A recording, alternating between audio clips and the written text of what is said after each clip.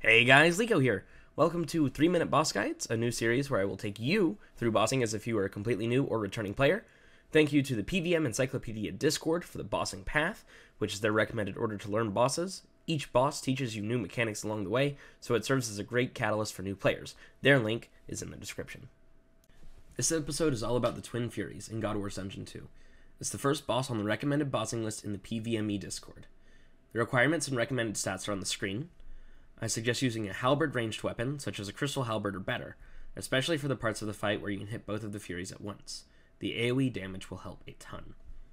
If you have lower stats, feel free to try, but if you don't have tier 70 gear, I do suggest training up your stats prior to trying to get into proper PVM. Their names are Namora and Avarice, but from here on, I'll call them Red and Blue. The notable drops are the Crest of Zamorak and the Blades of Namora and Avarice. Their current prices, as of April 2021, are on the graphic on the screen. There are three main mechanics to this boss fight. The first one is the wall charge. Blue jumps north to south, west to east, south to north, and then east to west. It's very easy to avoid just by walking around red. If you mess this up, you get hit for a few thousand melee type damage. After that comes the ceiling collapse. Red runs off to one side of the arena and causes everywhere else to damage you. Don't stand in that. Stand near red to avoid all damage from the special attack. You can see, I use Barge to close the distance. During this phase, you just want to damage blue as much as you can because red becomes untargetable. If you have a higher damage single target weapon, like I do with my Drygors, use those instead of your AoE weapon right now.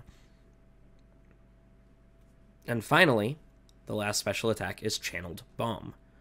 A bar appears above their heads, and once that bar is full, it explodes, dealing massive damage. Switch to a shield and resonance that hit for a big heal. You deal extra damage during their charge up, which is why you see me use Berserk and try and deal as much damage as I can. I Berserk, try and build Adrenaline, and stand in the middle of them to use AoE abilities to damage them both. You can see my Hurricane does 33,000 damage. If you don't manage to kill the Furies in that rotation, they just repeat the special attacks in the same order as before.